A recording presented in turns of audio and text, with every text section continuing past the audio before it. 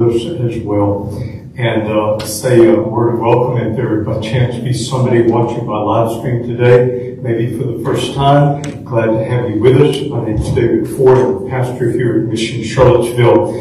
Glad to have you join us this morning. And possibly there will be those who will catch this by video later. We welcome you as well.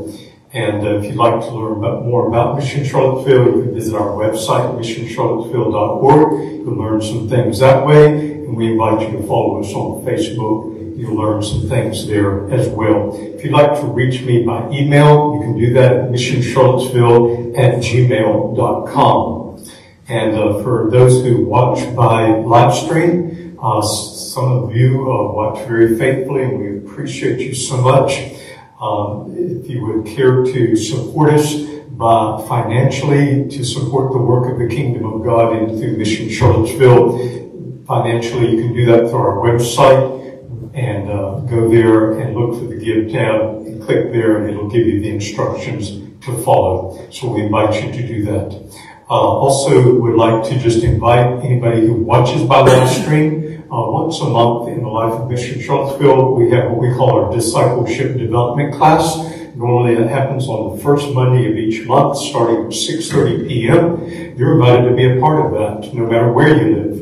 And if you would like to be part of that, you can send me an email, and I'll send you a Zoom link, and you can tune into that and be a part of that as well. So please know you're invited to do so. Now, this invite here is for regulars who attend here at Mission Charlottesville. We are in need of help in terms of volunteers to help with setup teardown. We're looking for 1 to 2 people on Team A and 1 to 2 people for Team D. So if you'd like to be a part of that, we invite you to catch me after service. I'll be glad to talk with you about that. I encourage you to read the other announcements that are in our bulletin right now. And that's all that I have to say by way of announcement this morning. So let's prepare our hearts to praise our God. Well, good morning, everybody. Good morning. Let's stand, and we're going to get started with Open Up the Heavens.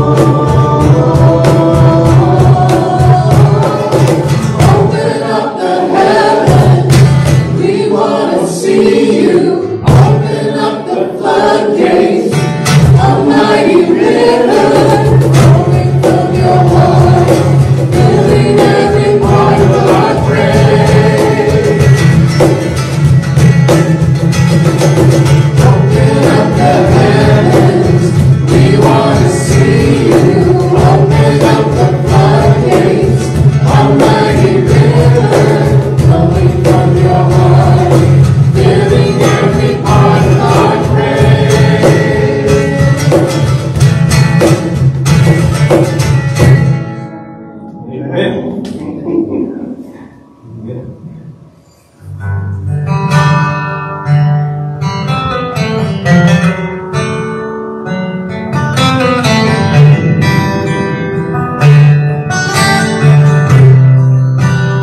Give myself away.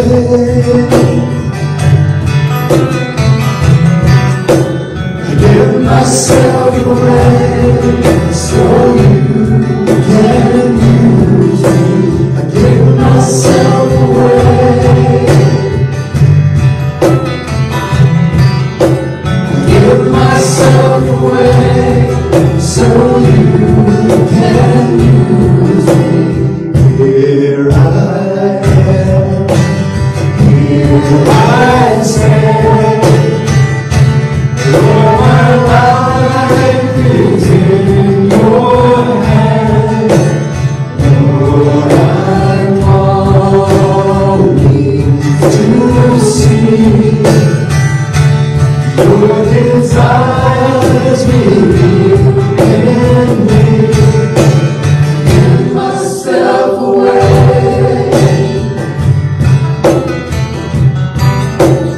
Give myself away so you can use me. I give myself away. I give myself away so you can use me. Take my heart, take my life as a living sacrifice. All my dreams, all my plans, Lord, I place them in your hands. I give myself away. I give myself away so you can use me. I give myself away. I give myself away so you can use me. Give myself away. I give myself away so you can use me. I give myself away.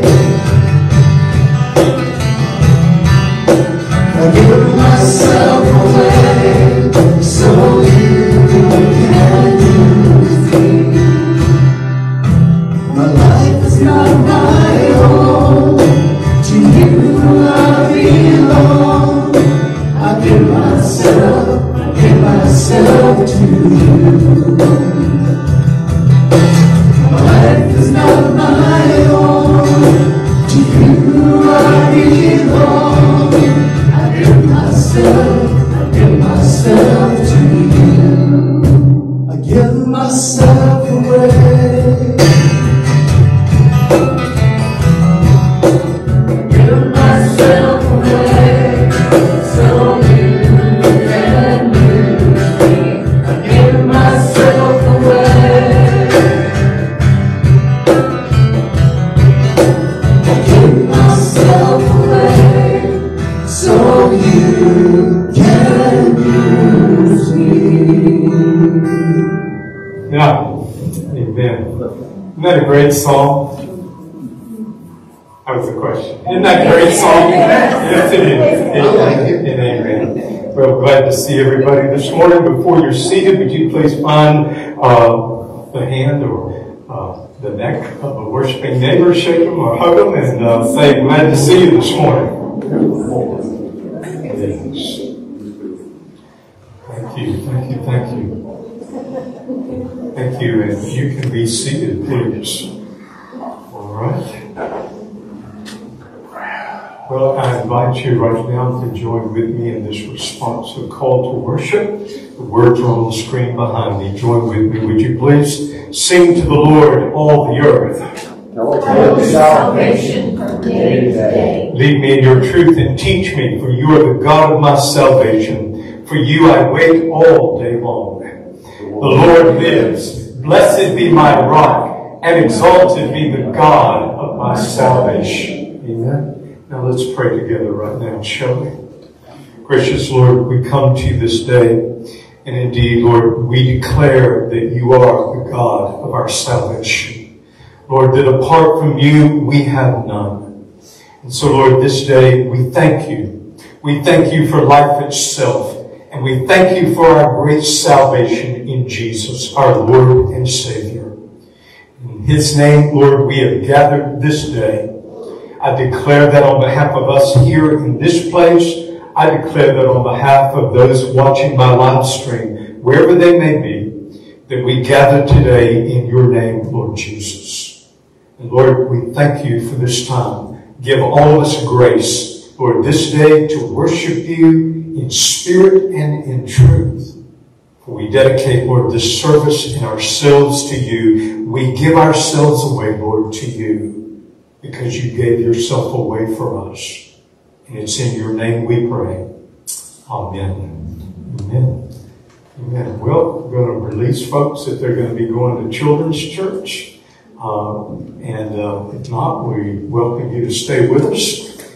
And today, before we have a time of morning prayer, I have a brief video I invite you to watch this morning. And may need to put your thinking on cap on just a little bit as you listen to this New Testament scholar. He talks in this about what our bodies will be like in the world and age to come.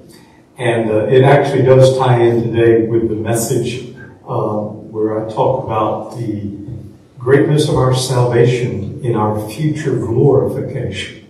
So this is Dr. Ben Witherington on the video, so give him a listen, okay? If you study those kinds of adjectives that end with the IKO ending, they do not refer to the quality of the body that is being talked about. They are referring to the source of power that energizes the body. So, a sukikon soma is a soma that is merely empowered by life breath, that is kept alive by life breath. That's what the suke is. It doesn't mean soul, it just means natural life breath. But a spiritual body, by contrast with that, is a body that is totally empowered and enlivened and vivified by the Spirit of God. So what is Paul saying? Paul is saying that when Christ returns and the dead in Christ are raised, they will have a body that is immune to disease, decay, and death, a physical body, immune to suffering, sin, and sorrow. He says it will be immortal, it will be imperishable, it will be powerful, and it will be glorious. But what he also says is it will be totally empowered by the Holy Spirit. That's what Paul means by a spiritual body. Not a body made out of spirit, but a body totally empowered by the Holy Spirit. What Paul believes is we will become what we admire. Christ's history is our destiny. And so just as Jesus was raised from the dead in the flesh and was tangible and could eat with his disciples and do other bodily things, so when Christ returns, those in Christ will be raised and conformed to his image in the resurrection body. We are, in fact, the Easter people. Okay. All right. I'm going to ask Victor to come right now. And Victor is going to offer up our morning prayer this morning. So, Wayne, if you play some centering music for us, and we'll have a brief time of silent prayer, and then Victor will offer up our morning prayer this morning. Okay? So let's pray, shall we?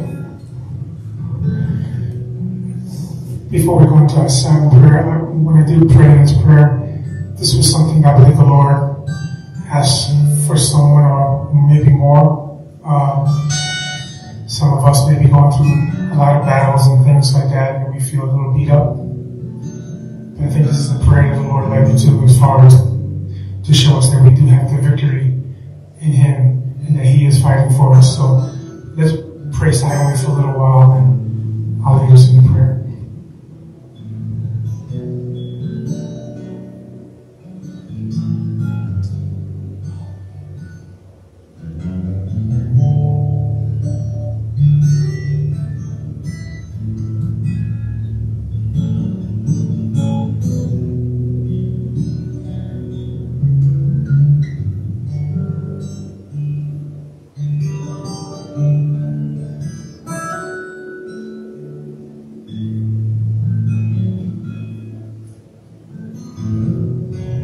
Precious God, we come before you in the name of your Son, Jesus Christ, and we praise you and thank you that you, Lord Jesus, have risen, and you are among the living, not the dead. And you are now our high priest, who in all points was tempted as we are, and yet was without sin. We thank you that even during the storm, you are the mighty one who gives us peace. We thank you that you care for us and that we can cast all our cares upon you. So today, Lord Jesus, we lay all our cares, all our worries, all things we cannot change on your altar. Father God, we do not want to be a part of the seed that fell among the thorns, being choked by the cares, riches, and pleasures of this life, bringing forth no fruit to perfection. We thank you that we can overcome by the blood of the Lamb and the word of our testimony. For there is no testimony without a test, and we choose to rejoice in all the trials that come our way, knowing that through them we produce the patience that in the end increases our faith and moves us one more step closer to the perfection you are transforming us into. In submitting to you, we also choose to be strong in the Lord Jesus Christ, and we put on your full armor, and we may be able to stand firm against the schemes of the devil. For our fight is not against people, but Lord, it is against the rulers, against the powers, and against the spiritual forces of wickedness in the heavenly places. So we stand firm, therefore, and gird our loins with truth. We thank you for the truth that you love us, that your hand is upon us, and that you never leave us or forsake us. We gird our loins with the truth that we have been crucified with Christ. Nevertheless, we live, yet not we, but Christ who lives within us. And the life we now live, we live by faith in the Son of God who loved us and gave himself up for us. And because the battle is for our emotions, we put on the breastplate of righteousness. And we thank you, Lord Jesus Christ, that you are our breastplate and you are our righteousness. You have declared us to be righteous in your sight and worthy before you. Help us to always walk now in your truth and righteousness. Protect our emotions today, Lord. And we take authority now over every spirit of strife that will come against us. We take authority over discontentment and choose to walk in your contentment. We declare that sin will have no dominion over us and that we are no longer under the law but under grace. Yes. And there is therefore now no condemnation for us who live in Christ Jesus. And because the devil tries to steal our peace and joy, we shod our feet with preparation of the gospel of peace. Thank you, Lord, that you are our peace and joy. Fill us now with your Spirit and help us to abide in your peace, in your joy, in your love, and in the power of the Holy Spirit, always, no matter what the difficulties or circumstances. Because the devil tries to bring doubt, we take up the shield of faith with which we can extinguish all the fiery tipped darts of the evil one. For you are our shield. You are our faith, Lord Jesus. Thou, O Lord, art a shield about me. You are my glory and the lifter of my head. Help us today to be full of faith and full of the Holy Spirit. Help us to walk by faith and not by sight or emotions, in the Spirit and not in the flesh. Help us to trust you, to rest joyfully in you, to be settled, surrendered, and submitted to you, to be always persevering and confident in you and discerning. And because the battle is also for our minds, Father, we put on the helmet of salvation and we submit our mind and thoughts to you, Lord. Give us the mind of Christ, not a carnal mind. Let our thoughts be your thoughts. We declare today that our minds are off limits and impenetrable by the devil. And now we take up the sword of the Spirit, which is the Word of God, and we ask you to help us to speak your word with all boldness, authority, and power, quickly against the devil, in the name of my Lord Jesus Christ. We clothe ourselves with humility, with love and compassion, with kindness and gentleness, with patience and self-control, with holiness and purity, and with forgiveness. Help us to always walk this way before you and man today. In the name of our Lord Jesus Christ, we pray. Amen. I guess we go to the next slide because I'll be reading the scripture as well today.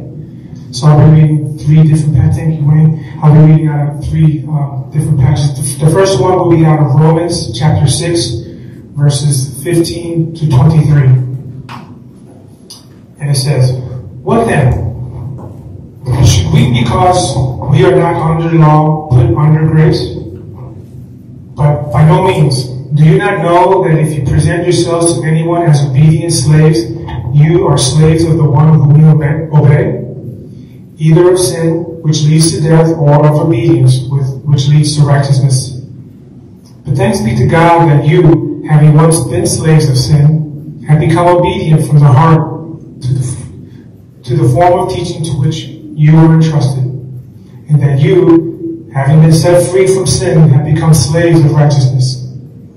I am speaking in human terms because of your natural limitations. For just as you once presented your members as slaves to impurity and to greater and greater iniquity, so now present your members as slaves to righteousness for sanctification. When you were slaves of sin, you were free in regard of righteousness. So what advantage did you then get from things of which you now are ashamed? The end of those things is death. But now that you have been freed from sin and enslaved to God, the advantage you get is sanctification. The end is eternal life. For the wages of sin is death, but the free gift of God is eternal life in Christ Jesus our Lord." The next passage will be out of 1 John chapter 4, verses 16 to 21. God is love, and those who abide in love abide in God, and God abides in them. Love has been perfected among us in this, that we may have boldness on the day of judgment, because as He is, so are we in this world. There is no fear in love, but perfect love casts out fear. For fear has to do with punishment. And whoever fears has not reached perfection in love. We love because He first loved us. Those who say, "I love God," and hate their brothers or sisters are liars. For those who do not love a brother or sister whom they have seen cannot love God whom they have not seen. The commandment we have from Him is this: those who love God must love their brothers and sisters also. The last passage will be out of 1 John chapter 3, verses 1 to 3. "See what love the Father hath given us, that we should be called children of God, and that as we are. The reason the world does not know us is that it did not know Him. Beloved, we are God's children now. What we will be has not yet been revealed. What we do know is this: when He is revealed, we will be like Him, for we will see Him as He is. And all who have this hope in Him purify themselves, just as He is pure." The word of God for the people of God. Thank you, God.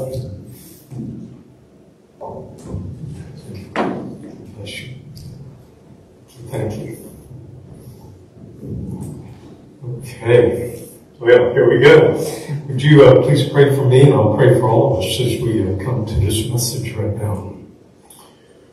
Lord, thank you for this time, this opportunity again, Lord, to stand here, Lord, for your glory, Lord, for the good of your people, Lord, to preach and teach your word. I pray, come, Holy Spirit, fresh anointing upon all of us, upon me. Lord, let my words be ordered of you, anointed of you, and used by you in all of our lives. Lord, I pray right now that you would break through.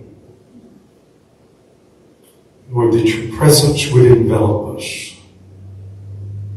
We would hear something today, Lord, that we need to hear. Something that would encourage us, build us up, even challenge us. Lord, if need be, convict us. Lord, above all, Lord, don't leave us alone. Don't leave us alone. May we hear from you this day in and through your word, by your Spirit. And I pray today, Lord, that what I say, Lord, if in any way I've missed what you would have to be said, then I pray you commune directly with the spirits of your people this day. But above all, Lord, that we would hear you. We dedicate now this message in the name of Jesus, the strong Son of God. Amen. Amen. Back in the 19th century, America and Spain had a war. We call it the Spanish-American War. As a result of that war, America helped free what is we know as Cuba today from Spanish rule. And during that war, a woman by the name of Clara Barton, who was the founder of the American Red Cross, she was there overseeing the work of the Red Cross in Cuba. And you might remember from your high school history classes that Colonel Theodore Roosevelt, who would one day go on to be President Theodore Roosevelt, that he was there fighting in that fight with those that were called Rough Riders. And the story goes that he needed food for his sick and wounded riders. And went to Clara Barton and offered to buy these things from her, and she refused.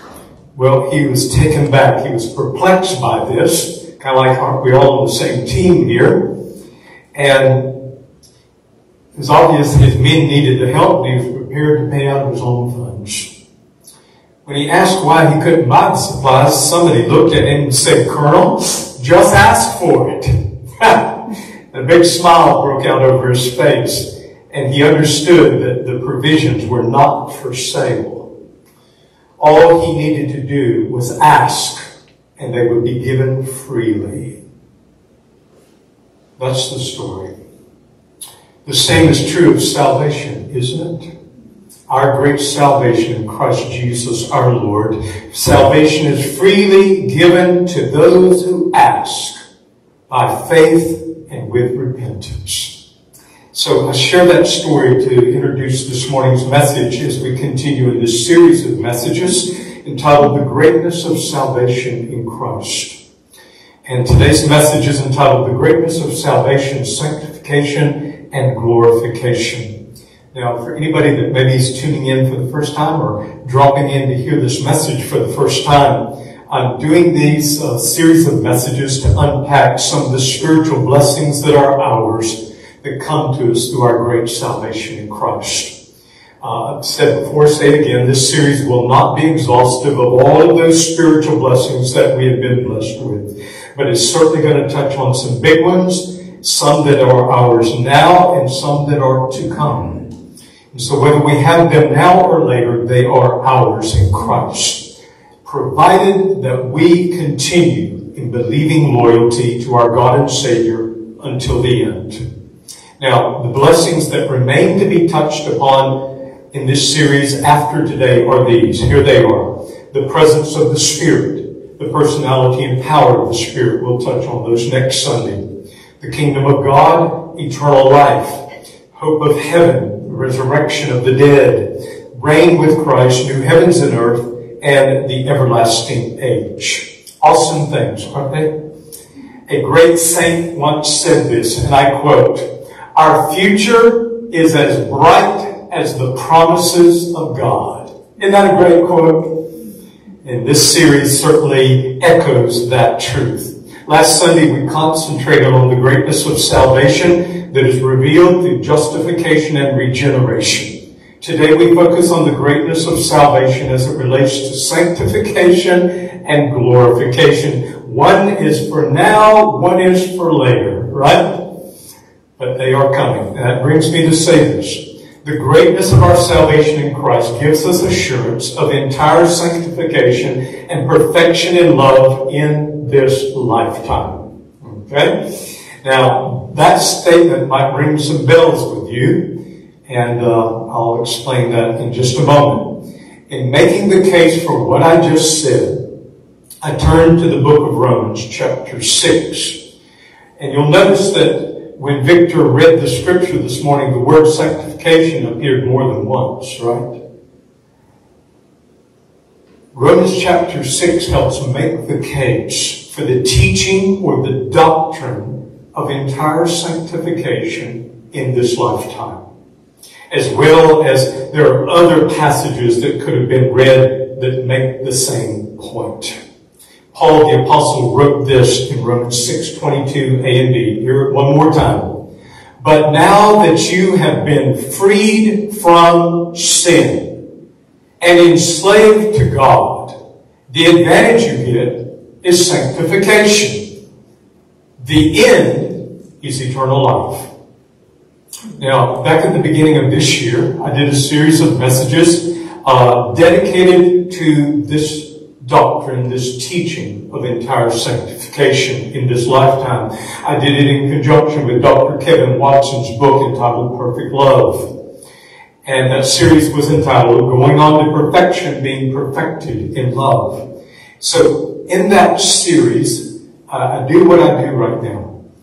I address the understandable concern that is expressed when it is asserted that by the grace, power, and truth of God, we can know entire sanctification in this lifetime. When I first heard this teaching, and just to let you know, I grew up in a church, I've never heard that taught. I've never heard that taught. I remember the first time I heard that, I reflexively hit the brake and said, in this lifetime? Of course, I didn't understand what I hit the brake for. And it can be a challenging thing. And it's easy to dismiss it out of hand, but I'm telling you, Scripture doesn't. I quote Dr. Timothy Tennant again here, because he says something that is so helpful at this point. Quote it one more time. The language of entire sanctification uses the word entire in reference to Greek, not Latin. In Greek, entire or complete can still be improved upon. Alright? That doesn't make sense in English, but it does in Greek. I know what you're thinking right now. It's all Greek to me, David, right? And so I say to us, if any of us are tempted to dismiss this out of hand, allow me to point this out. In the original Greek of Romans 6:22, that the providence of God led Paul to write in, he said this, right? But now that you have been freed from sin. The word free is obviously what figure of speech? It's a verb. Thank you very much. It's a verb. You've heard me talk about this before. Say it one more time. That verb was written in the aorist tense. We don't have an aorist tense in English, but they did in Greek. And when you read it, it sounds like the past tense. It's not the past tense. It's the aorist tense. And it means this: something done at a certain point that has enduring effects into the present. Boom! It's done. And what's been done? We have been freed from sin. Do you believe that? Do you believe your Bible? We have been freed from sin. Now that's either true or it isn't. Because of the greatness of salvation is in Christ, not only are we forgiven of sin, but we have been freed from sin. We do not have to go on living lives dominated by sin. And by our great salvation into Christ, sin can become the exception in our lives and not the rule. Amen? Not the rule. Dr. Ben Witherington, who we saw a moment ago, right on the screen, that brief video, a New Testament scholar. He is the only New Testament scholar in the Wesleyan Methodist tradition that has written a commentary on every book of the New Testament. He's the only one. Isn't that interesting? He wrote the following in his commentary on the book of Romans on verse 22 of chapter 6, the following, I quote, "Sanctification is seen here as the intermediate condition between what was true of believers before they were converted and what will be true of believers at the resurrection, where they will inherit eternal life. Sanctification is then something that is supposed to lead to eternal life. Not merely happen when one obtains eternal life, just as iniquity in this life leads to death. Holiness of heart and life is what God expects, indeed requires of His people. When one becomes a slave of God, a slave who obeys God's call and will, the process of sanctification, of cleansing, has begun in that human life. It is something that must continue as the believer continually must submit his faculties to be used in a right and righteous manner. One must present oneself to God as a living sacrifice daily. The promise given here is that believers have been freed from the bondage to sin, but freed for service and obedience to God, end quote. Now, don't let the terminology, a slave of God, throw you off, okay? I mean, isn't there something within us, particularly as Americans, we detest that word slave, don't we? We detest it. We're opposed to it. And we should be opposed to it when it means somebody being a slave of another human being. Obviously, that's contrary to the will of God. But here's the thing, Paul uses it. That when it says a slave, the Greek word there is doulos. It can also be translated a servant of God. But I think slave is the correct translation in this context. And here's why. Because if one gives oneself to sin, they will become the doulos of sin. They will become slave to it. Amen? Slavery to sin leads to greater and greater bondage. But slavery to God leads to greater and greater freedom. Amen? Amen? To be who God created us to be. And that is to be a human being in right relationship with God, who is loving and holy, so that we might rightly give expression to the image of God by also being loving and holy. It leads to freedom, not bondage. The term sanctification, here it is. It's pronounced like this, hagios. That's what Paul wrote, hagios. It means holy. That's what it means, holy. Just as justifying grace can be received in a moment, sanctifying grace leading to an entire sanctification can as well. How did we receive justifying grace? By faith. How do we receive sanctifying grace? By faith. But here's the point. While you can receive it in a moment, guarding it in our lives is a process, isn't it? Oh, yes, it is. And that's a daily reality, right? So sanctification is both instantaneous and a process. It's both. Now, to show the importance of this in the Bible, look at this. In the New Revised Standard Version, if you look for these words, here's what you'll find. The word sanctification, it doesn't appear anywhere in the Old Testament. It appears 5 times in the New Testament. Next slide, please. Thank you. The word sanctify appears in the Old Testament 28 times, 5 times in the New Testament. The word sanctifying appears 1 time in the Old Testament, doesn't appear anywhere in the New Testament. And the word sanctified appears 14 times in the Old Testament, 13 times in the New Testament. It's sprinkled throughout the Bible. And so, in light of that, Dr. Kevin Watson, he wrote this book. And he wrote it on this very subject. And there he clarifies what entire sanctification is not and what it is. Here's what it is not. Those who walk in that state of grace, they are not perfect in knowledge or free from ignorance. They are not free from mistakes. As the book of James says, we make many mistakes. Amen. They are not free from infirmities. They are not wholly free from temptation. And they are not free from the need for further growth. Here's what it is. It means that one lives a life of love, excluding sin. Entire sanctification means that, quote, all real Christians or believers in Christ are made free from outward sin. And entire sanctification means a purification of heart by faith.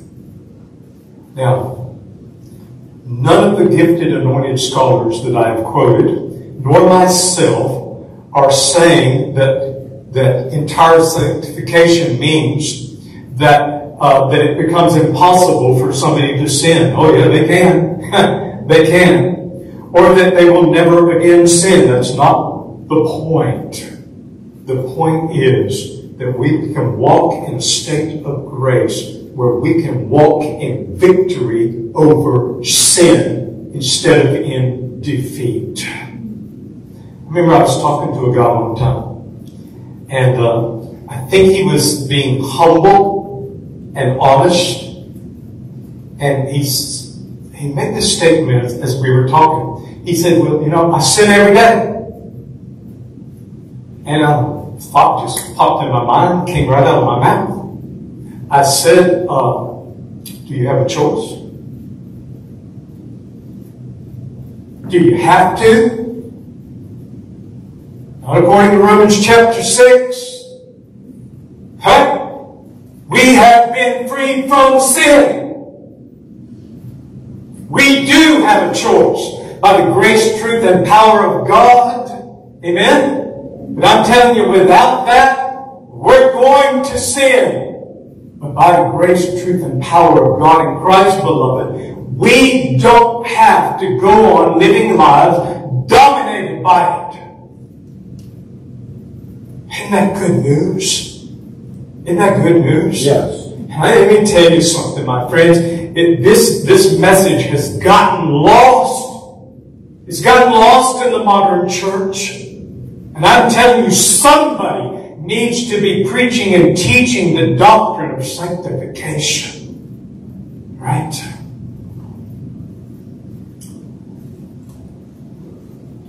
Quote Dr. Tennant one more time.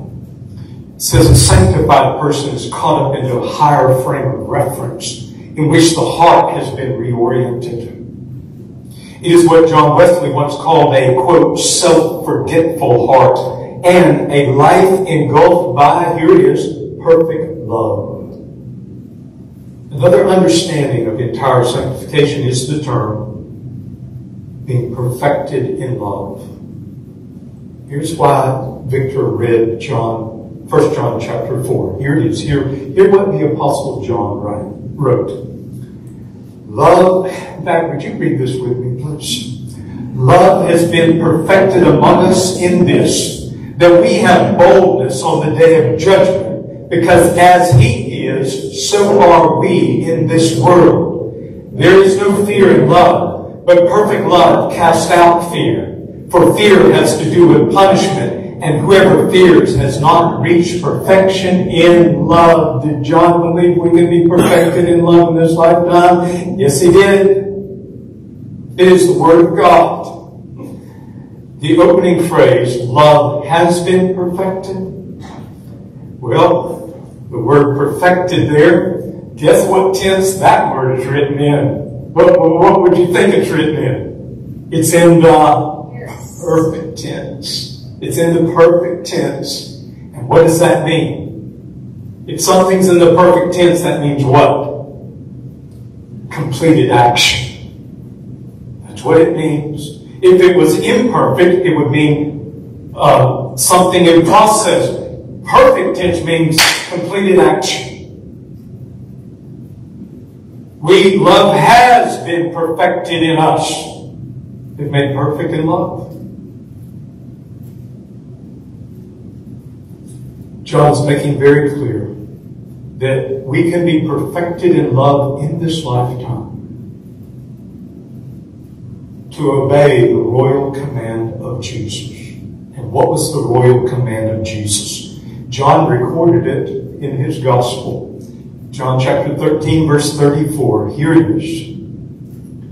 I give you a new commandment, that you love one another. Just as I have loved you, you also should love one another. That's the royal command of Jesus. Now I got a question. Was that a command or a suggestion? Yes, it's a command. Follow the logic. Did Jesus love with perfect love? Yes. Huh? Yes, he did. Love was perfected in him. And yet Jesus said, you're to love as I loved. If it were not possible for us to be perfected in love in this lifetime, to love just as Jesus loved, then why did Jesus give that demand to his disciples for all generations? He gave it because he knew it was possible, because he knew the greatness of the salvation he was going to be giving to us. I cannot love that way unless the source of that love lives within me. But he does, amen, and he lives in you as well. And my friends, we can be perfected in love in this lifetime. But we've got to guard it, don't we? And we have to be obedient to it. And that means even loving our enemies. Amen? Because he commanded that too. So here's what I say. Ask and you shall receive. Ask and you shall receive.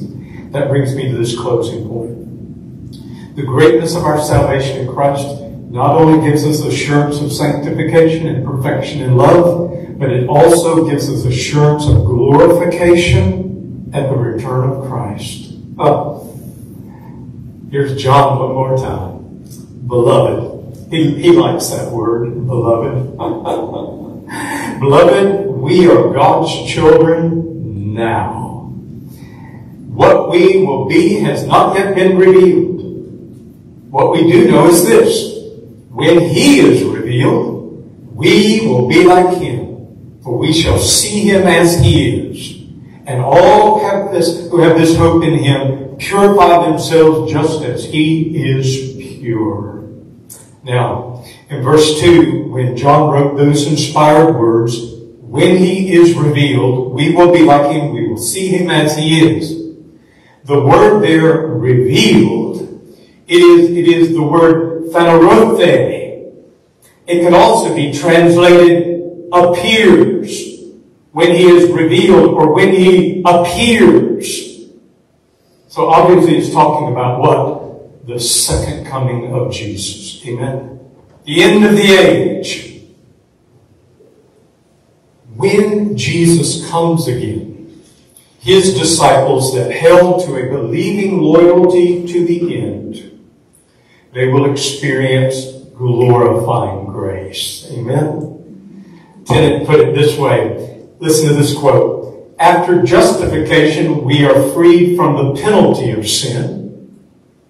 Through sanctification, we are freed from the power of sin.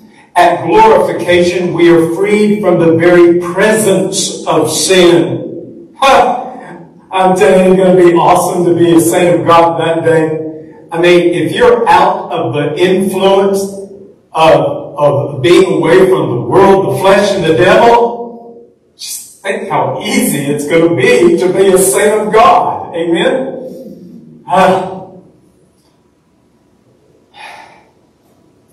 Then this commentary. When John says we will be like him, it does not mean that we will have taken on the nature of God himself. We will always be created beings, totally dependent upon his life for our existence. But we will be like him in the sense that we share more and more in his holiness, purity, and joy. We will be like Jesus inside and out. Our great salvation in Christ, it is a process. Begun by justifying grace, sustained by sanctifying grace, completed by glorifying grace at the return of Christ. And what are we going to get? Just like Dr. Witherington said, we're going to have a glorious body. We're going to have a glorious body. As surely as Christ came the first time, he will come the second and the last time. C.S. Lewis wrote about this awesome event like this. Listen to these words. When the author walks on the stage, the play is over. God is going to invade. All right. Something so beautiful to some of us and so terrible to others that none of us will have any choice left. For this time, it will be God without disguise. It will be too late then to choose your side.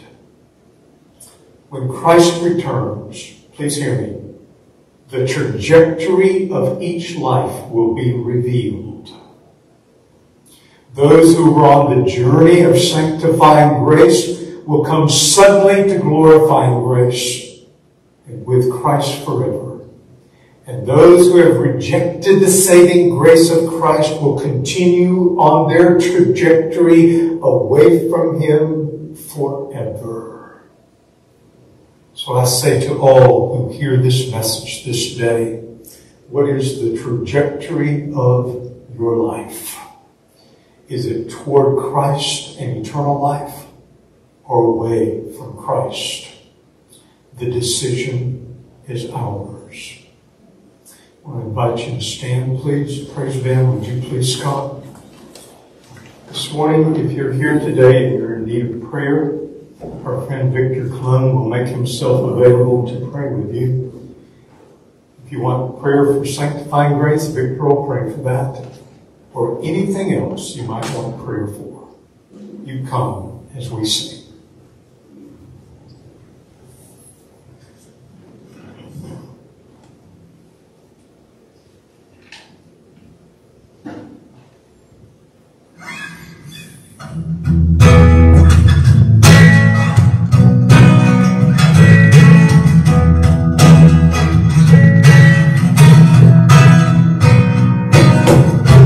Holiness, holiness is what I long for.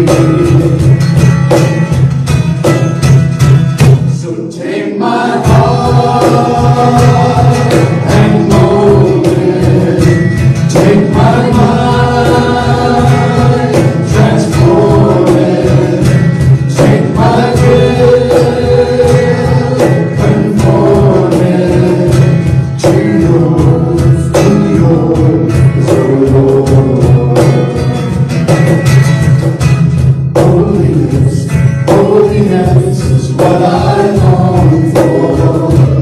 Holiness is what I need. Holiness, holiness is what you want for me. So take my heart and mold it. Take my mind and transform it.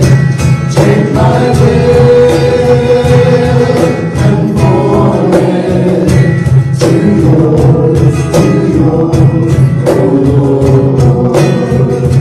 To yours, oh Lord. Amen. Amen. All right, well, let's pray as we close, brothers. Lord, we thank you that your word declares that there is therefore now no condemnation for those who are in Christ Jesus. We thank you, Lord, today for the greatness of the salvation that is ours through you. We thank you, Lord, that we have forgiveness and freedom. Lord, I pray, may that become, Lord, more and more the reality of our lives. That we might be transformed from glory unto glory, Lord, by you. Lord, we thank you.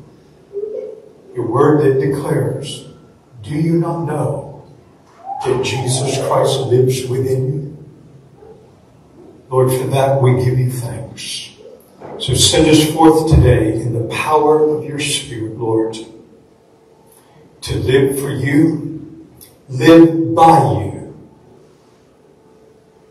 Come, Lord, fill us and send us, that we might be people of blessings wherever we go. We pray it in Jesus' name. Amen. Amen. All right, God bless y'all. Have a good week.